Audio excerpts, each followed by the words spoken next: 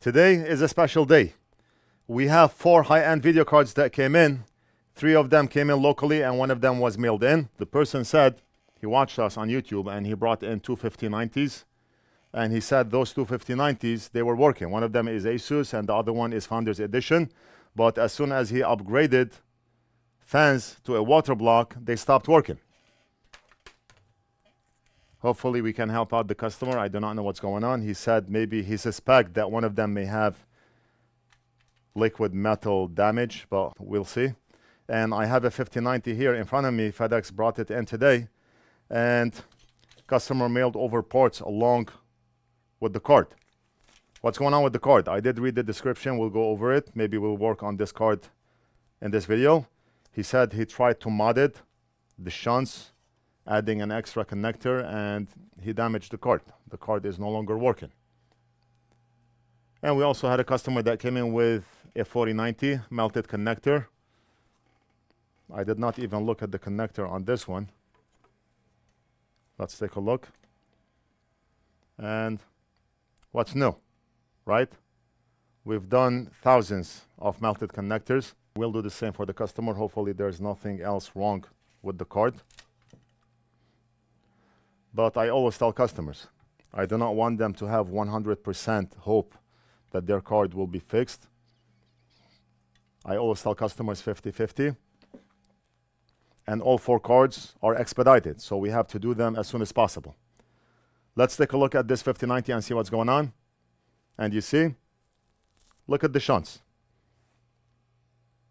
Customer attempted to replace them, and look at what happened.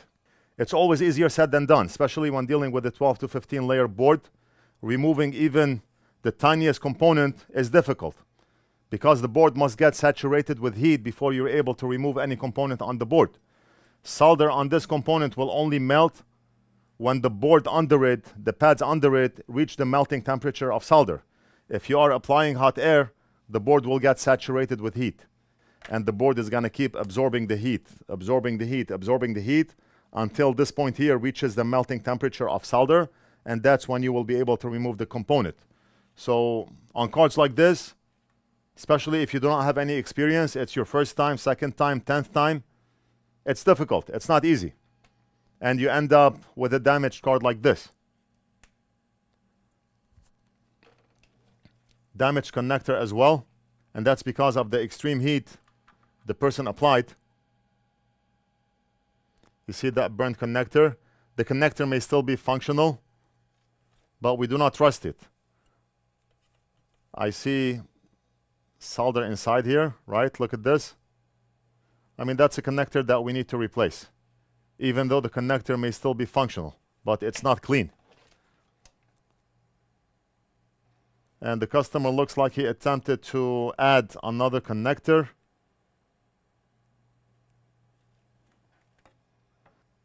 You see, look at this. We see burn marks right here. The connector deformed from down here, from here, from here. Let's read what the customer wrote. I attempted both a shunt mod and to add a second 12V HPWR connector to the card for safety reasons. Both went bad and I damaged the card further trying to remove the connector and remove the resistors for the shunt mod. The original power connector and R22 inductor was damaged as well, trying to remove the resistors. I've ordered new power connectors and new sense resistors to replace the damaged ones if needed. I don't care about the shunt mod anymore. I just like to get the card back up and running. Having a second power connector added to the card would be great, but I understand if it's not possible. I did test the card once and it posted in BIOS and made it to Windows login screen, but the screen goes black shortly after. Okay, so we see a combination of shunt resistor issue, which we already looked at. It's obvious. The customer attempted to remove the resistors and it was not possible, and that's what I explained. Even the tiniest component on the board is hard to remove because of the thermal mass of the board. So I think we're gonna give the customer what he wants. We're gonna replace both connectors and we're gonna replace the shunt resistors, and we're gonna fix whatever damage we see on the board. That way the customer gets everything he wants, all in one go. Let's start by removing the connector, cleaning the holes, removing the resistor, finish with this area, and then we can jump over to this area.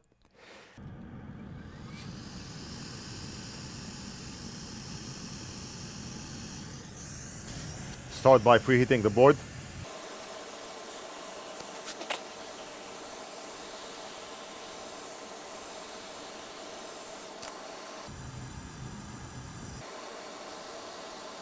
Whatever tools we are using on our bench, everything from the NF.Flux, low melt solder, this amazing microscope, tweezers, braid wick, thermal camera, one-stop shop. Log into NorthridgeFix.com, click on shop, add to cart, checkout, pay, and we almost always ship out same day.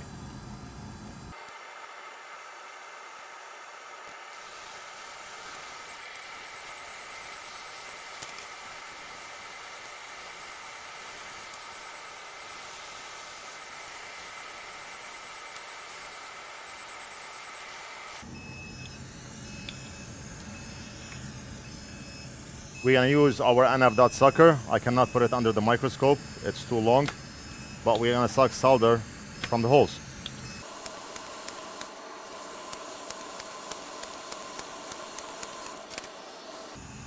And the holes are perfectly clean, very nice.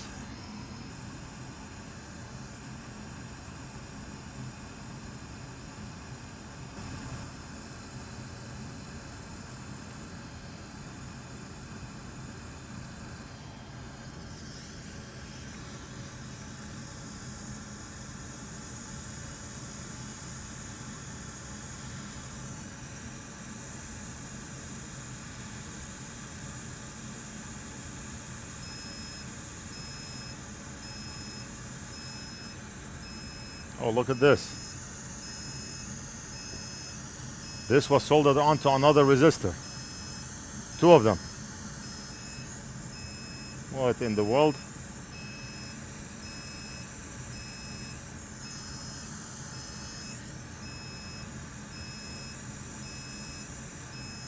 One and two.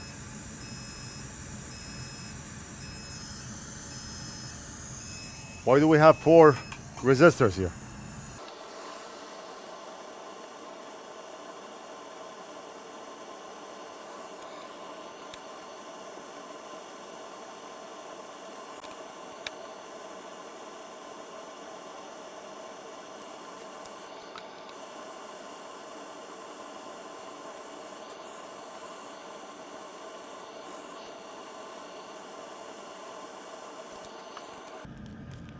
Two ways we can do this. We can pre-apply solder, reflow the resistors, or we can clean the pads, put the resistor, and then solder each end of the resistor. No right or wrong way. Since the connector is already removed, we do not have to worry about burning the connector, so let's go ahead and reflow those resistors in place.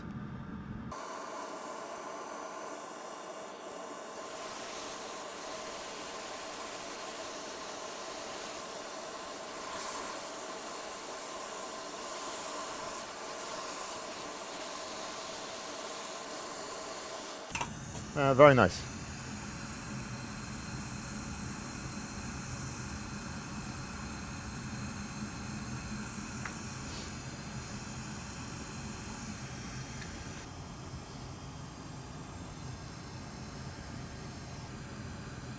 We want to make sure all the pins are seated inside the holes.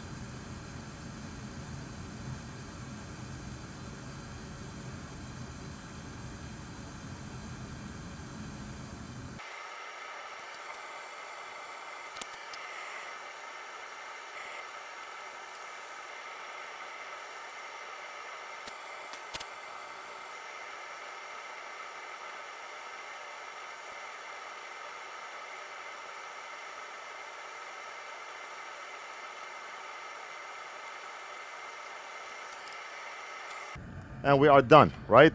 Looks amazing. No, that's how I do it. I soak the pins with solder and then I go over them another time and make them look better than factory.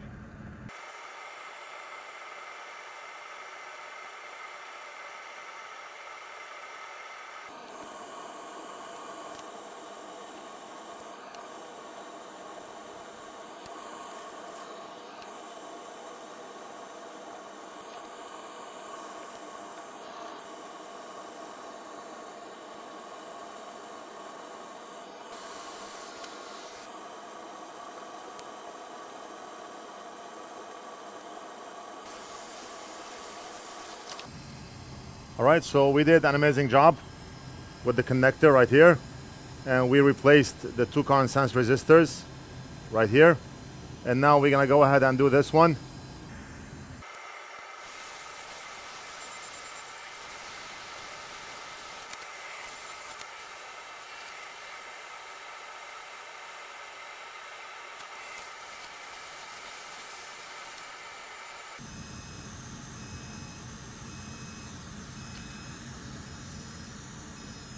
And the connector is out.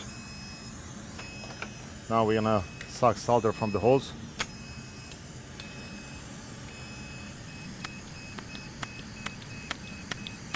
A lot of you are waiting for the end of that sucker. It's been out of stock for a while now. We're working on it. And just log into our site and click on notify me when item is back in stock. We'll let you know when it's back in stock. It's a lifesaver. Some viewers, they tell me, why not have an electric one rather than the manual one? This is a lot faster. Point, click, point, click, point, click. The other one, you have to put it on the hole. You have to wait. This is a lot faster, a lot more efficient. Let's check. Did we desolder the holes? And we did.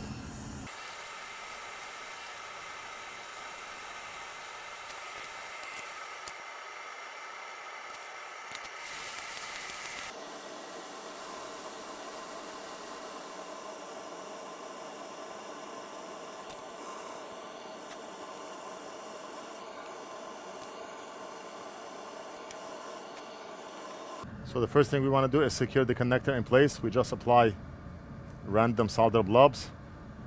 One here, one here, one here,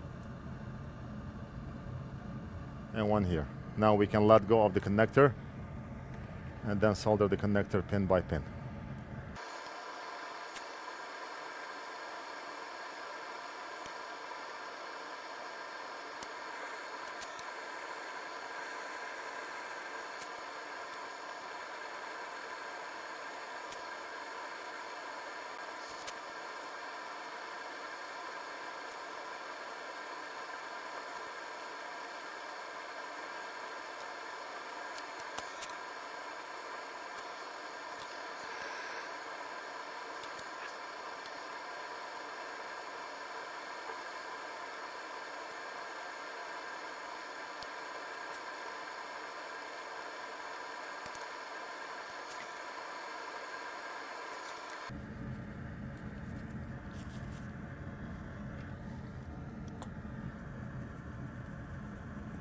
And tell me this is not better than factory.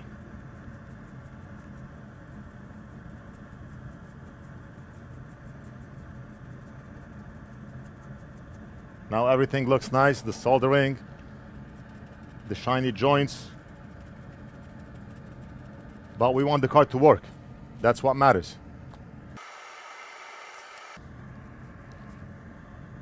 If you cannot see yourself with those joints, you cannot comb your hair.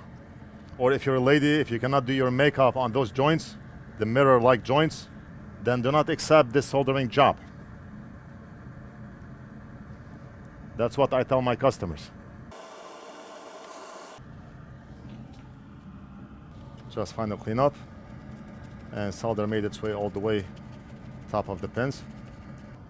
So that's one connector that we replaced right here. And that's the second one right here, along with the current sense resistors. And let's take a look at the back.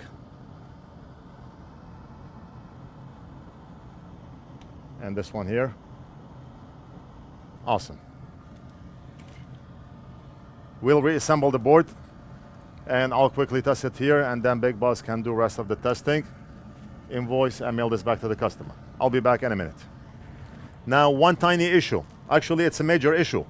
The card has no thermal pads on it, no thermal pads on the housing, no thermal pads on the back, and the customer cleaned the card 100%, nothing on it. What the customer did was he sent us this bag that contains thermal pads from 0.5 to 2, 0.5 1, 1.5, and 2. And he's hoping that we can figure it out on where to put the thermal pads, what thickness goes where. And there's no available information on the thickness of the thermal pads on the Gigabyte 1590, where each one goes where, or if we need something more than size 2. I don't know. We can do maybe 2 on the VRAM chips, 1.5 to 2 on the DR MOSFETs, maybe 1 on the back plate, but I do not know if those are the right measurements. If anybody has any information on the thickness of the thermal pads on the 1590, the Gigabyte 1590, let me know. Leave it down in the comments. I do not want to do it wrong, and I do not know the measurements or the thickness of the pads that go on the 1590. Let me grab the video card from Big Boss.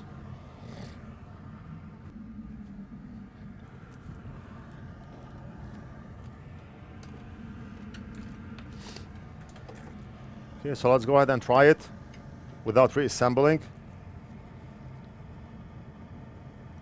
I just want to see an image because the last time the customer checked, he did not get an image.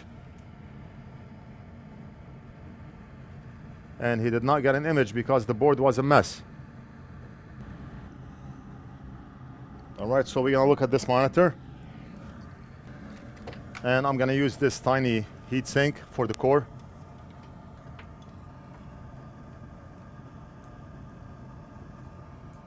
Just for the time being.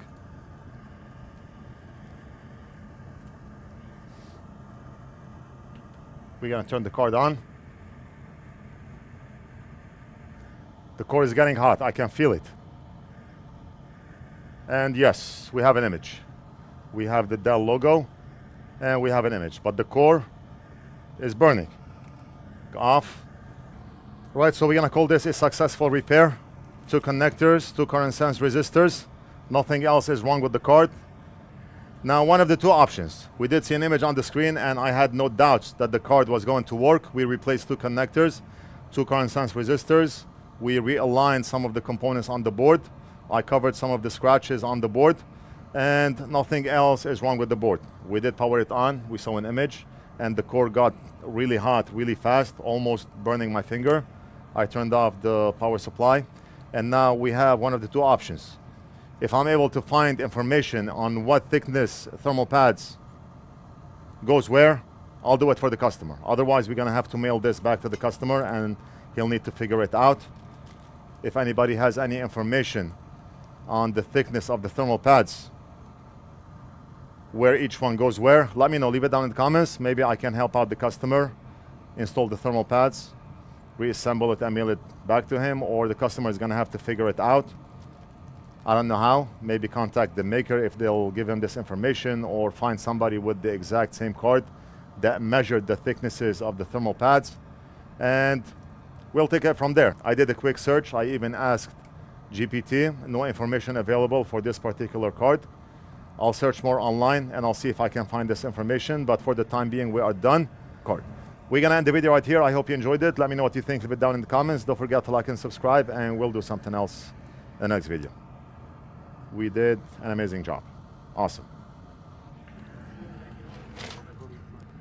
Yeah, you see, Big Boss is telling me that the customer cleaned the housing here so he can see himself in the mirror. Nothing, absolutely nothing.